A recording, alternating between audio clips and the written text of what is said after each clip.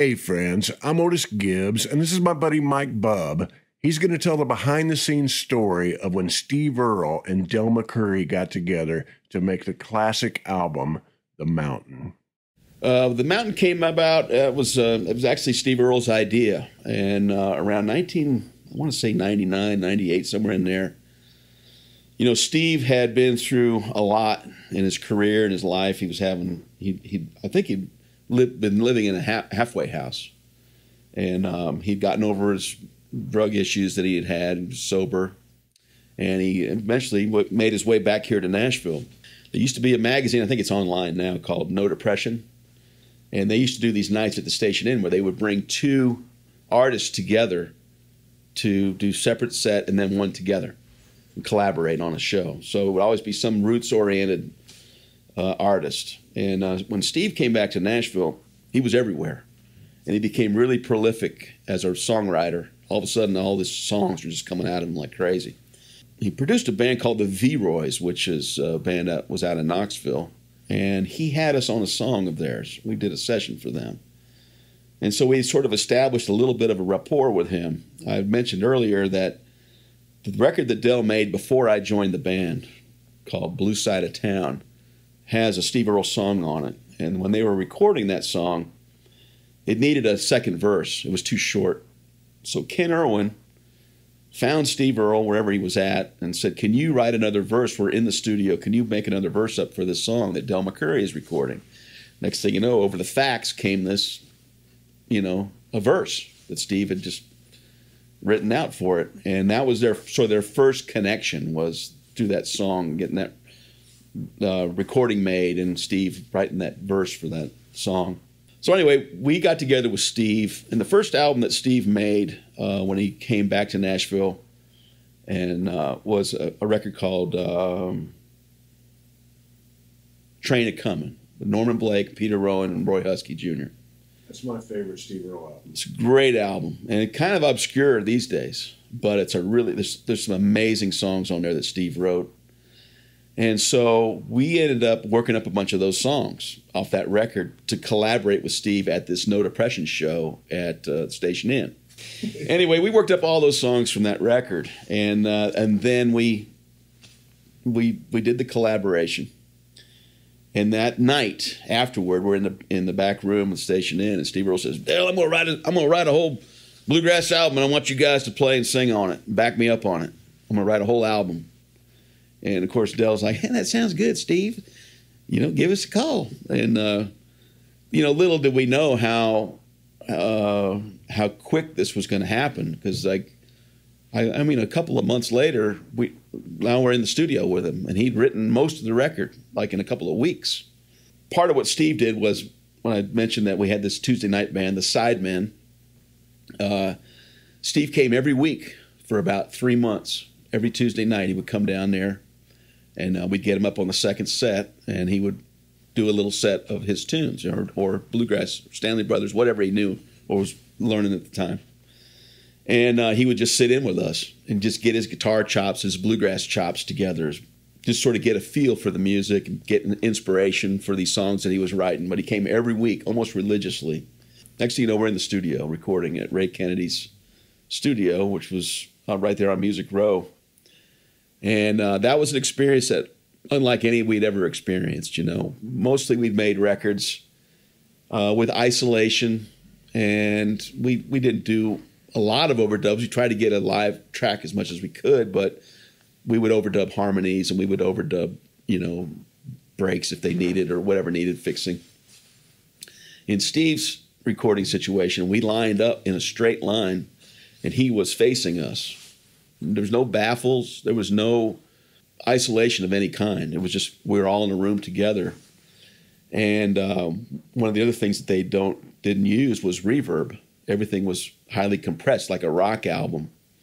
So I always describe it as a 5-piece band coming through a garden hose, you know, just like, it's just so intense. And we had never heard anything like that in our bluegrass world. It was a real eye-opener and sort of a learning situation.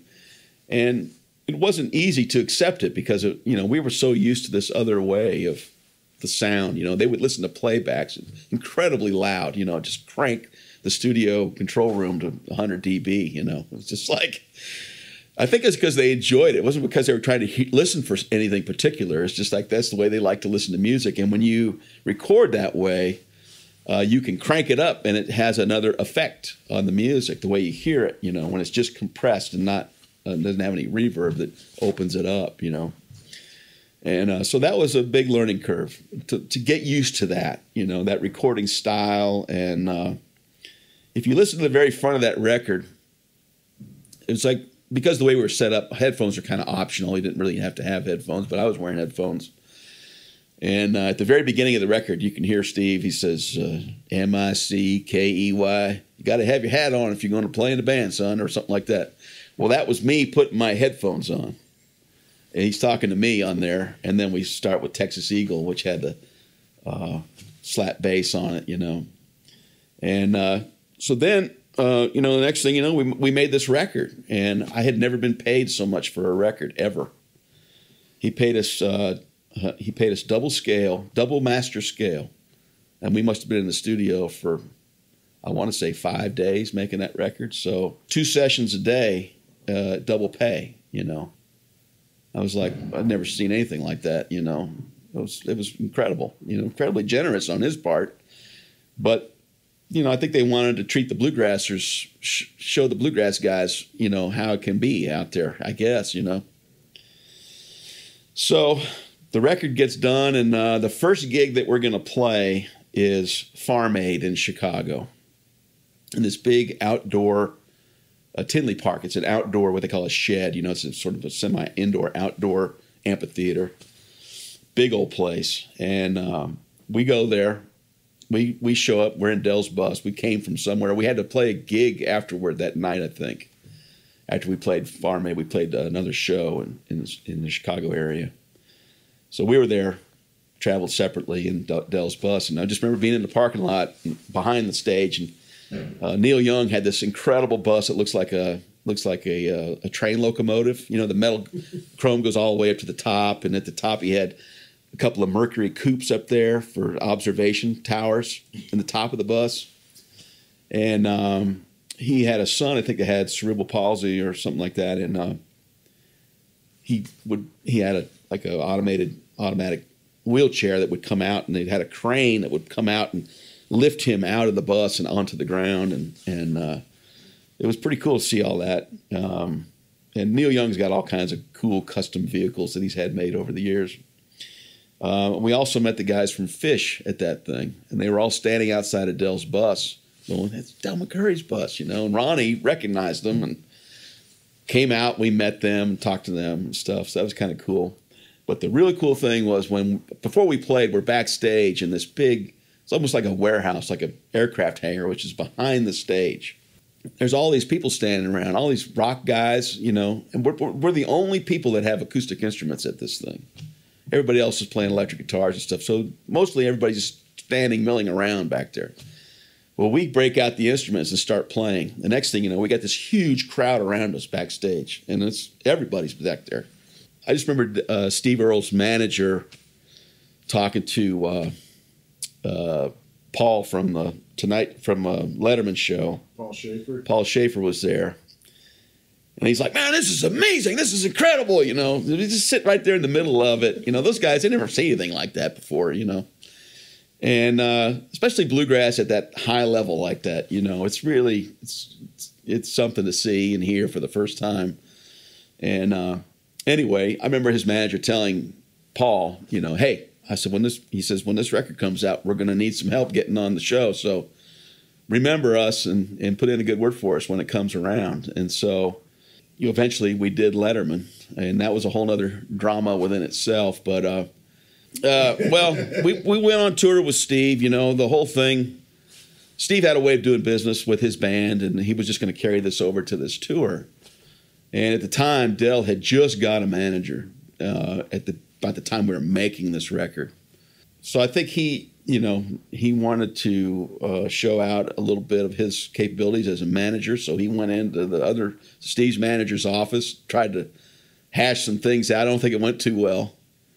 Because basically, you know, Steve Earle, it was a gift. The whole thing was a gift in a way, the way they were paying us to do the sessions. And then, you know, we're going to go play all these sold out rooms around the country that were, I mean, this was one of the biggest things to happen in roots music, I think, at that couple of years right there. It was news. It was a big news thing. There were some issues about this. The record got nominated for a Grammy, and they pulled it out of the bluegrass category, I think, and put it in the country category, or maybe it was vice versa, because it was getting airplay actually on commercial radio. And we got nominated for a Grammy, but we lost to Ricky Skaggs that year, I think is what it was. I think they had it in the country category, and then it wound up in the bluegrass category. There was some kind of issue there with Naris over that. But so we went on. We embarked on this tour, and the thing was is that Steve was going to pay us all a weekly wage, which was going to be X amount of dollars plus per diem, and you get your own hotel room every night, and he'd cover all the expenses of the bus and everything else. Well, that didn't sit well with the McCoury side, because even though Jason and I would be making more money than we were getting with Del, the boys would be making less. And so that was kind of an issue. So they had to figure out how to sort this out. So what they ended up doing was just paying Del a certain amount every night, and then we got paid through Del, our regular daily pay. And that's the way that went, which was, you know, it was no big deal really for me, but it was for them, because it just changed the dynamic, you know, the financial dynamic here and there. So they wanted to sort of keep it the same, and that's what they ended up doing. And but we went and played, you know, these fantastic theaters, and I mean, you know, we went down to Texas and played all over down there, and we did a whole Northeast run. No, we did a show in Sweden that was on the radio, and that might be what you've heard. It was in Malmö, Sweden, and Steve kept saying, the line dancers will be out. There's all these, you know, country music line dancers in Sweden. They love the line dancing. And sure enough, you know, we start playing, they're out there doing their line dance. And that tape's been around, the Malmö tape, and it was all on really good microphones and stuff. Then we also played down in Germany.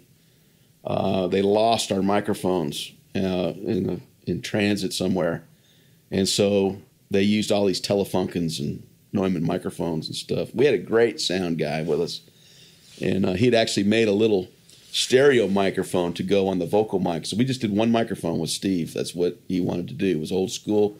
He went out and bought like 4, you know, Armani suits, and he did it right, man. He was just like suited up, played on one microphone. And the first night we played was in Louisville at what's that place up there? Anyway, Louisville's a whiskey town. People get rowdy up there. So Steve, you know, the sound on one microphone with no monitors, you know, this is a guy who's rocked his entire life, you know, so all of a sudden he can't hear anything, you know. It's just not enough for him, especially in a club. Headliners is the name of the place. So he just gets right in on this microphone, you know, and all of the whatever moisture that's coming onto that microphone starts shorting it out, you know. So he had a custom mic made by CAD, Conio Audio Devices up in Ohio, and they made one with a screen on the inside of it so that if you got too close to it, it wouldn't distort. So we did that month-long tour, and when we got done with that tour, I just remember that Del had some kind of back problems, and he could barely stand up straight. And that was when they were putting together the music for Oh Brother, Where Art Thou? They called Del to come down. They had like a cattle call for all these different artists to come down and record these traditional songs. And they were going to pull artists and songs from this sort of couple of audition days they had down there. Well, he could never make it because he had to go see a chiropractor, and he was in such pain in his back. So he never made it down there, and we didn't have anything to do with the Oh Brother, Where Art Thou soundtrack. We could have if it had all worked out right, but didn't. But eventually we did do the summer tour with the big traveling tent show that they did. But anyway, so then, you know, we had about a couple of weeks off. We started playing dates with the McCoury Band, doing our own bluegrass festivals and stuff in between the next big thing, which was to go to Europe. But prior to going to Europe, we had to do all these TV shows. to promote the album. And see, Steve had been on all these shows, so it was easy for him to get booked on them, you know. We would have never gotten on them on our own without him. So the Letterman show came up, and we had a show somewhere with Steve. Oh, yeah. We played at Merle Fest. We had our own show. Steve had his own show, but we did one show together. It was only 60 minutes, so we only had so much time. Now, Steve's show with us was 3.5 hours long. We would start with Steve. He would bring Del out, and we'd do something, and then he would leave, and we would do 30 minutes. Then there would be an intermission, and then Steve would come back out solo, and then we would come back out and finish out the show. And sometimes Irish Dement would be there, or some other, you know, guest artist would come out and sing with us. And but anyway, we got through that first tour, and then a couple other gigs, and then we played at Merle Fest. And so the set list is like this piece of paper that's like this. It's like 2 legal papers put together, 28 inches long. So Steve goes through, he just starts marking off all the songs that we're not going to do. And so I took that over to Del's bus, and I said, here's the set for tonight of the stuff that Steve wants to do. And all Del could see was that all the songs that he performed were scratched out, where, you know, he had sort of a bad reaction to that. Really all it was Steve was condensing what we did down to 60 minutes and mostly making it the record and a few other things, which was what the show was supposed to be. So that just kind of irked Del, I think, a little bit, where he just sort of saw that he was being marginalized and all in this. But we both had our own shows, so it wasn't like we weren't going to get to play for the people, you know, our own stuff. So that happens. Then we come back to Nashville, and we did this street festival down right down on First Avenue. It was all up and down the river down there. And again, another show where we just had limited time. And and we were flying out that afternoon to go play a bluegrass festival. So we're down there, and of course we all drive down, and Steve's got a bus down there. So we changed clothes in this dressing room they had for us. We did the show, but Steve saw Emmylou Harris standing out in the crowd. So he gets Emmylou up on stage. Well, that just eliminated any chance for the Del McCoury Band to get even 10 minutes or 5 minutes of songs in on our own, you know. And that just irked, you know, everybody. So we get off the thing, and it's Gay Street, which is like the little connector street there that connects to First Avenue, and by the courthouse.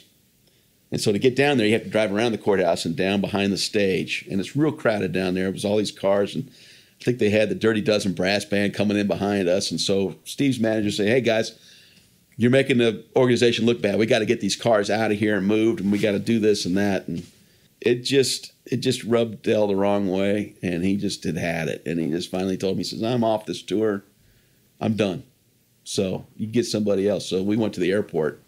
By the time I get to the airport, there's Steve's manager out there, and he's got Del and the boys, and they're all sitting down at these couches, and he's just trying to scotch tape this thing back together. And he's like, hey, you know, we got a whole Europe tour and these TV shows, and you can't just walk away from that, you know. And it got a little heated. It got, you know. Anyway, after that, we went on our trip and came back, and then was this in public at B&A? Yes, yeah, like when walking by. Well, yeah, well, kind of. You know, when you go back then, when you went in to where the airline ticket desks are, there used to be some little sitting lounges here and there where you could sit, you know, and that's where they were. We hadn't gone through security or anything. Of course, this was probably pre 9/11, so there was no security back then, hardly. We had to go. I don't know that anything was resolved. It was really a business thing. It had nothing to do with me. I didn't have anything to do with it, you know. I was just along for the ride. So when we get back and we don't know what's happening, and slowly but surely, Ronnie sort of Kissingered things back together because we didn't want to lose the Letterman show. That's a big lick for a bluegrass band, you know, again on national television. And we also had Conan O'Brien added to that too. So we were going to do both shows. It comes back around that we're going to go to Europe and we're going to do these TV things. All right, great, you know. So the Letterman show, turns out, was an all Nashville show, and the crowd was entirely from Nashville. And I don't know why they dreamed this thing up, but they had a thing where you could win a free trip to the Letterman show in Nashville, and they chartered a whole jet full of people to take up there. And we knew a couple of people that were there. Mike and Susan Drudge, he's a booking agent here in town, and they had actually won free tickets. We saw them in the line as we were going in to do our sound check. You know, the Letterman show is like all these TV shows. The musicians do their sound check first. You do that in the morning, like at 9 o'clock, 10 o'clock in the morning. They do all the cameras and all that stuff. And at the time, we were doing this song "Nashville Cats," which was kind of a big hit for Del. Since we found out it was a Nashville show, we got to do Nashville Cats. And then part of the negotiation was that we would do part of Del's song and part of Steve's song, and sort of conjoin the two together so that David Letterman would hold these two albums up, and there'd be the Steve Earle, the Mountain, and Del McCoury Band album promoted at the same time. That was the big thing. So we got it all worked out, and then we have like a half a day, like 4 hours to go, kill time until the actual taping of the show. And while that's going on, that's when the band and the David Letterman, they run through their scripts and all their stuff, the pre-show prep that they do for their show. So we come back, and now it's showtime. Now, interesting things about Letterman, as you might have heard this before, is it's really cold in there. It's like 45 degrees. They keep it. Nobody sweats at the David Letterman show. And there's nobody running around putting powder on your forehead because you're getting glossy, It's cold in there. And Kelsey Grammer was on the show with us. He was the guest. So we kind of were in the green room with Kelsey Grammer for a while. It was kind of cool. And they had a Nashville Predator read the top 10 list. And they had Biff took a tour of Nashville on a flatbed truck with BR 549. They roamed all around Nashville, and that was a clip that they played. And then they had the Nashville Quiz. And when they did Nashville Quiz, they did, instead of Nashville Cats, they went Nashville Quiz. And it was kind of cool. But they didn't know, the band didn't know that we were going to do Nashville Cats. They weren't even there when we did our thing. And so now it comes around to us, So we do the thing, and it goes over great. And Paul Schaefer cannot believe that we did Nashville Cats. He was just like floored, Like he didn't even expect it or see it coming, He thought they had thought it up, Well, he had already been doing it for 2 years or whatever. Anyway, that was the big Letterman show. And then afterward, of course, he came over and said hello to everybody. And then he's gone out the door. You never really have any interaction with him at all. He would just show up, do the show, and walk out the door. Probably got in a limousine and left, wherever he lived. But yeah, I think he dug it. He dug it. And a funny thing happened about a year later. A buddy of mine named Ernie Sykes, who's a bass player, was playing with Mandy Barnett at the time. And they played on Letterman. And so at the end, this is right before we went. Actually, he was there beforehand. And he had told me that after they got done playing, and Hal Rugg was playing steel, legendary steel player, he said when David Letterman came over to say goodnight, while the credits are rolling, Ernie grabs his hand. He says, "Hey, David, I just want to tell you, I really enjoyed your work with Andy Kaufman." And he goes, "Well, thank you. That's really, really nice of you. I appreciate you saying that." And he was a good friend. And that was the end of their little dialogue. And then Hal Rugg goes, "I cannot believe you just germed David Letterman. But it was cool, man. You had something to say to him. That was cool."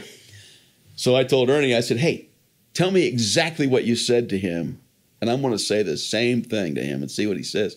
We sort of have the same build. We both played blonde K basses at the time.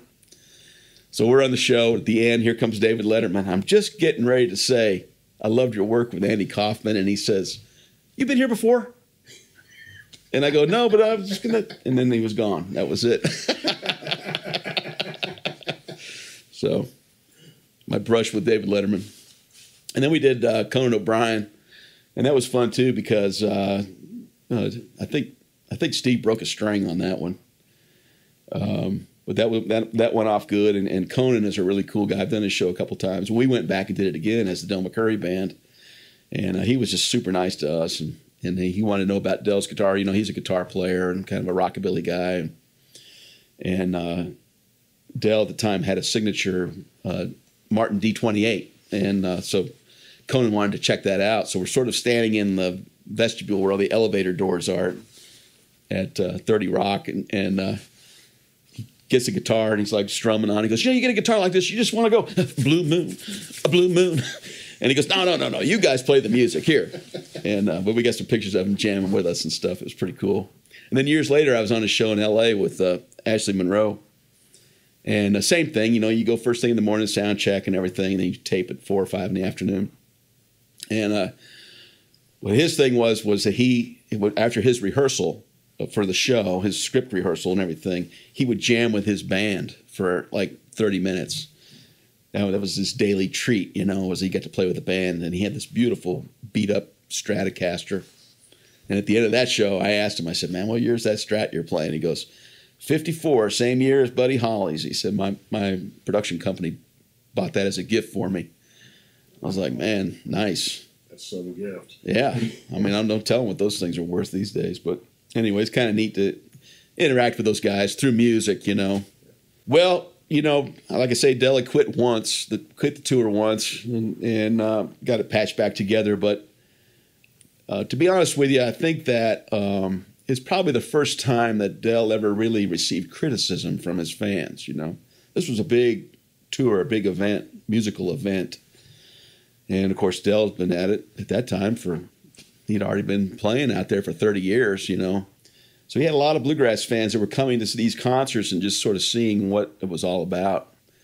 You know, Earle told us early on, he's like, look, make sure that you realize that there's going to be a lot of people that don't get this collaboration. There's going to be my fans that aren't understanding why I'm playing bluegrass and not rocking out. And he says, and you're going to have a lot of fans that are wondering what the hell you're doing on stage with me. He said, but let's not worry about them. Worry about the people that get it. Let's play for them that are in the fence and get it. And he was right, because it was kind of controversial in a way, because Steve was very different in his way of performing than Del was, you know. And a lot of people know a little bit about this, but they all think that it's because Steve used profanity on stage or something that just really irked Del. But Del couldn't really hear any of that stuff, you know. He didn't know what was going on the side of the stage. And you know, a lot of F-bombs. When we played Merle Fest, we all bet, you know, how long is it going to take for Steve to drop an F-bomb at Merle Fest, you know, at this big festival? It's the first thing out of his mouth, you know. Man, you guys are a bunch of tough effing music fans out there sitting out there in this rain. He just went into it. That's the first thing out of his mouth. And but anyway, I think Del started getting criticism from his fans, like getting a letter or 3 or 4 saying, you know, why are you on stage with a guy who does this, you know? And at the time also Steve's also, you know, we'd never been around an activist, and Steve was an activist. And he was really after, he was part of at the time the movie Dead Man Walking had come out. He had a song on there, and he knew the guy that movie was about and been pen pals with him. And so he was in and out of our tour working with this group of people that were victims of murder that were against the death penalty. I mean, a complicated thing to be an activist about, and a very difficult thing for anybody to attach themselves to. So when you get, you know, you get this mix of people in there, you're going to get some differing opinions out there about it, you know.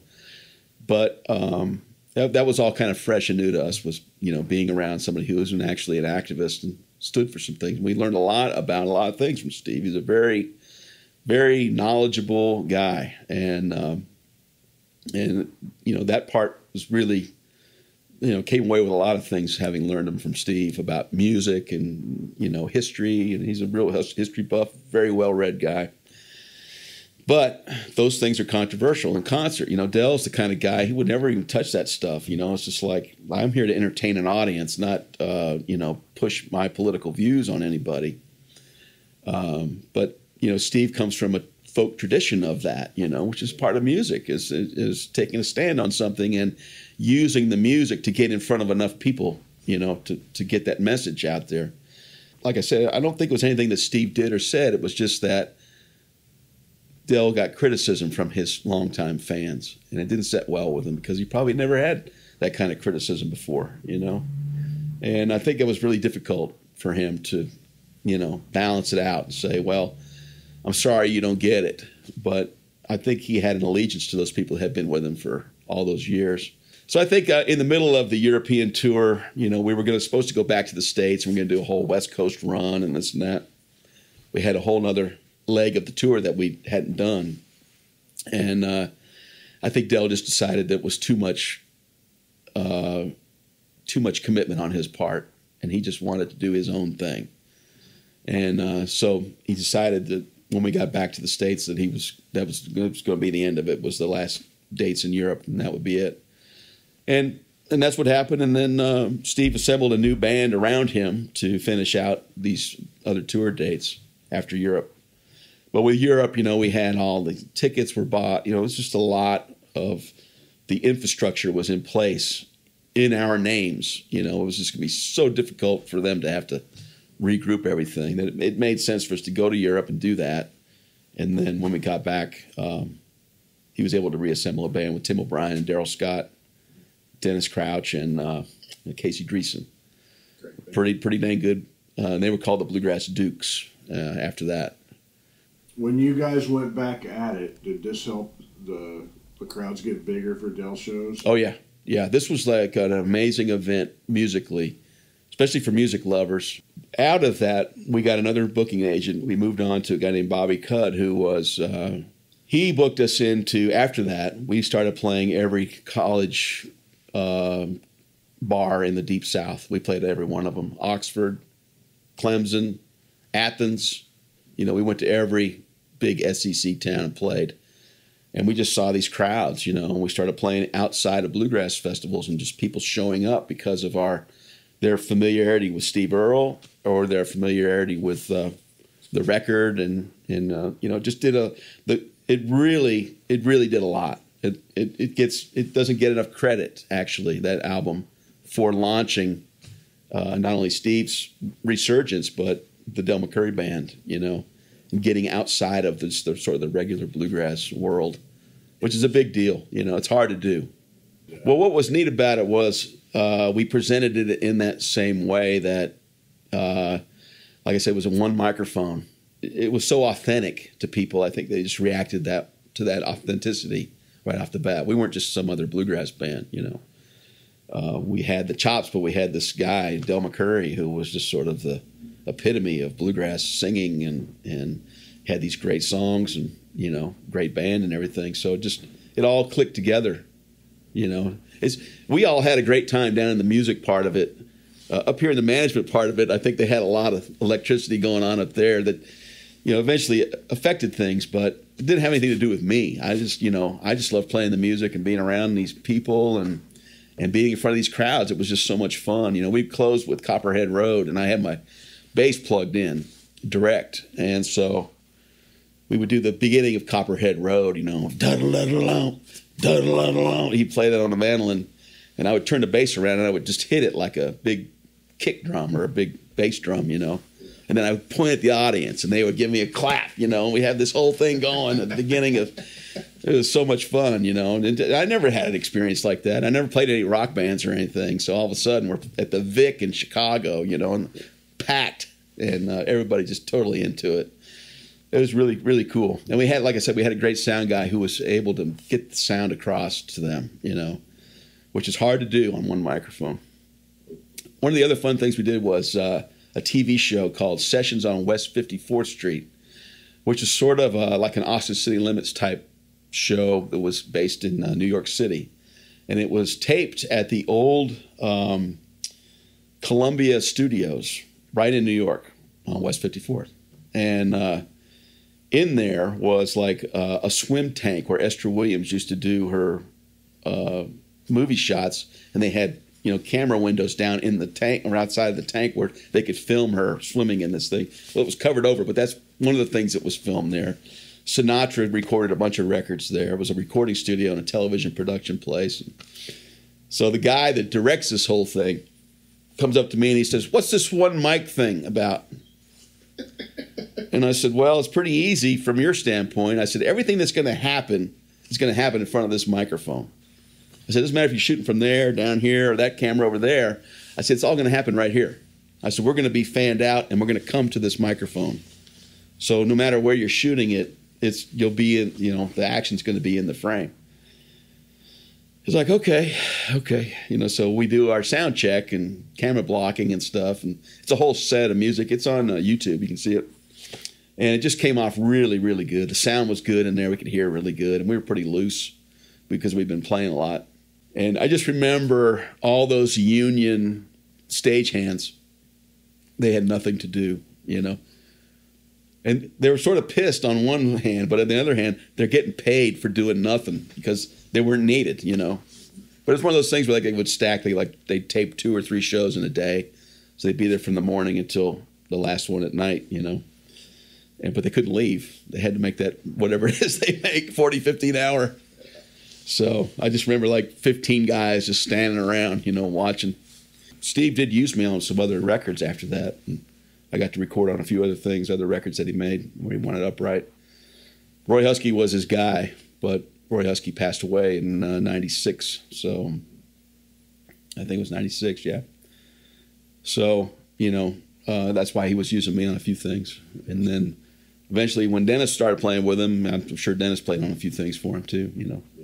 Because a lot of times those guys will keep it in the family. You know, if you got somebody working for you, you're gonna get them to do your session work and this and that, you know.